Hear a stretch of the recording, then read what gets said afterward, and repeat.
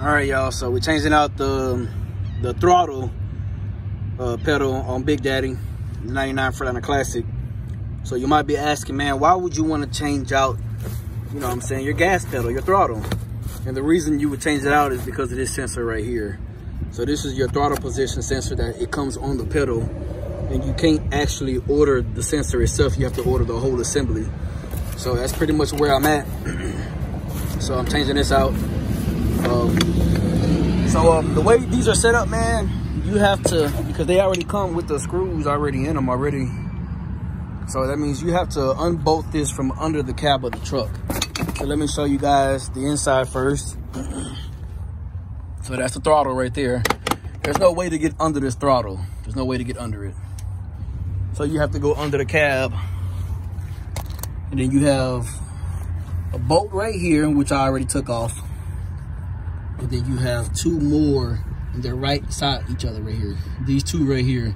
So it's pretty much these three bolts. You take them off, and then you're able to pull the throttle, the actual pedal out, and then you'll pull the line, disconnect the cable, put everything back together, and then you should be good to go. So that's what I'm about to do. As y'all can see, I already got the three nuts off. They were, what size were they? I want to say they were 11 millimeters. Y'all know I got a stuttering problem, man. So if y'all can see, where we at? There you go, 11 millimeters, a little small one. It is a tight space, man. It's an uncomfortable spot to get into. These are the nuts that was on it right here. So now I should be able to just wiggle this out.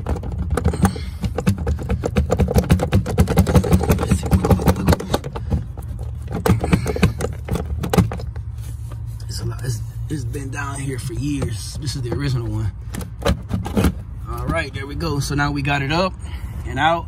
So now I'm gonna pull the actual sensor part down or out so I can see where it plugs up at. Y'all give me a second.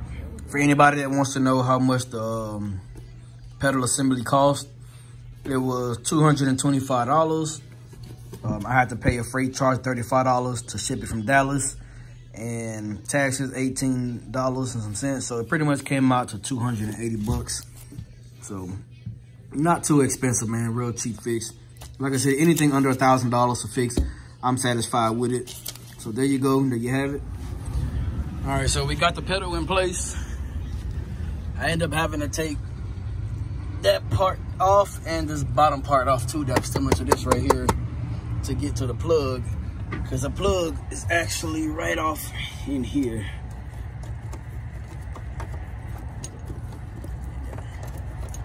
Trying to be gentle, man, because Freightliner, they butt for doing this, but they got a plug right there. I already plugged it in to make sure that it was actually gonna plug up. And then, yeah, so now I've already got this first one tightened down. I got the back one back here tightened down. I got this one tightened down already, I think, or I was working on it. Yeah, I'm still working on this one.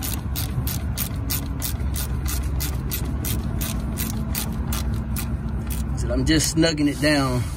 I'm not putting my foot in it because I don't want to break it off. And then now we're on the last one. So like I said, there's only 3 bolts. So far from what I can tell, the hardest part is actually getting, finding the connector behind the dash. I didn't want to have to take the whole dash apart.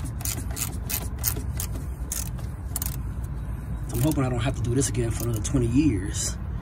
All right. So we got the 3 bolts on, one up top, these 2 down here. And I can show y'all. So on this one right here, I had to cut it off.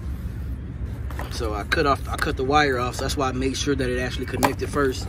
There's a little, like a holder that's bolted into the cab, the frame of the truck, and I couldn't get that holder off. So I just had to cut the wires to get this off.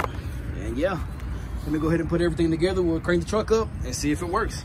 All right, so I done put everything back together. It's time to do the test, the moment of truth. I'm gonna tell you right now, if this don't work, I'm not troubleshooting. I'm just gonna call my Beaumont shop out in the morning and have them go over it and see what, you know what I'm saying, wherever I messed up. But like I said, I done put all that back together, tucked everything back away, put that panel back up behind here, that panel up over there. We'll do the wiggle test on it. You know what I'm saying? Make sure it's not loose. I mean, that's just a plate from the actual throttle itself. It ain't loose from the bottom part. Double check under the hood, make sure we got all 3 of our bolts in there, which they are. 1 bolt right there, other 2 bolts are, I can't see the camera, but yep, other 2 bolts are right here. Hopefully I can see that it's in there. So yeah, we finna do the test. So let's go ahead and crank this thing up.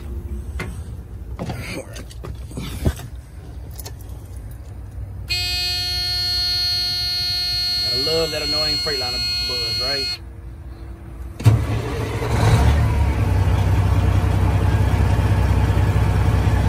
All right, so idling.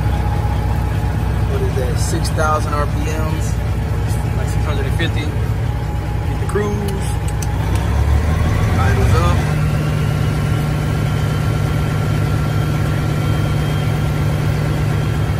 Go ahead and cancel that.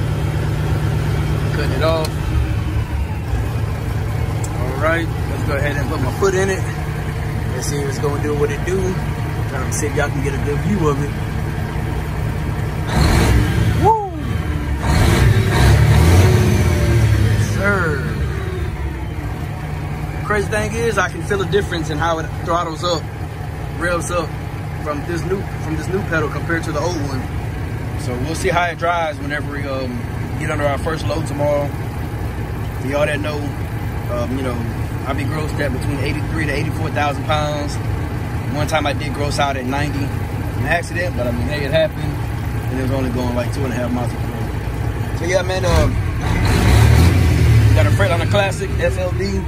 You need to change out that throttle sensor, or the whole throttle technically. I just pretty much showed you how to do it.